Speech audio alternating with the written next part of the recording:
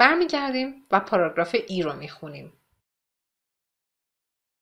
The advent of the mechanical clock meant that although it could be adjusted to maintain temporal hours, it was naturally suited to keeping equal ones.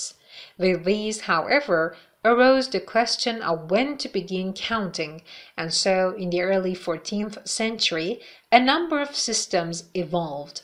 The schemes that divided the day into 24 equal parts varied according to the start of the count. Italian hours began at sunset, Babylonian hours at sunrise, astronomical hours at midday, and great clock hours used for some large public clocks in Germany at midnight. Eventually, these were superseded by small clock or French hours, which split the day into two 12-hour periods commencing at midnight. ترجمه پاراگراف ای میشه این: ابداع ساعت مکانیکی به این معنا بود که با اینکه میشد طوری اون رو تنظیم کرد که ساعات گذار رو نشون بده، به طور طبیعی طوری مشخص شده بود که ساعات رو به شکل مساوی نشون بده.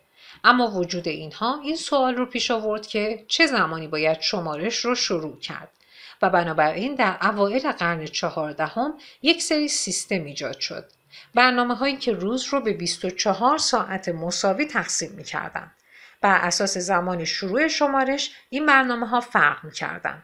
روز ایتالیایی ها از غروب آغاز می شد، روز بابلی ها از طلوع آفتاب شروع می شد، روز ستاره شناسی از میانه روز و روز ساعت بزرگ که برای یک سری ساعت های عمومی خیلی بزرگ در آلمان مورد استفاده قرار می گرفت در وسط روز شروع می شد. در نهایت همه اینها توسط ساعت کوچک جایگزین شدند که نام دیگرش ساعت فرانسوی بود که روز رو به 2 نیمه 12 ساعته تقسیم می کرد که از نیمه شب آغاز می شد. حالا میریم به صفحه 20. از بین جمله سوم و چهارم که باقی موندن میبینیم که جمله چهارم حاوی اطلاعاتی که تو پاراگراف ای خوندیم، یعنی جزئیات تلاش جوامع مختلف که توی این پاراگراف به کشورهای مختلف اشاره شد برای محاسبه زمان با استفاده از ساعتهای یکسان.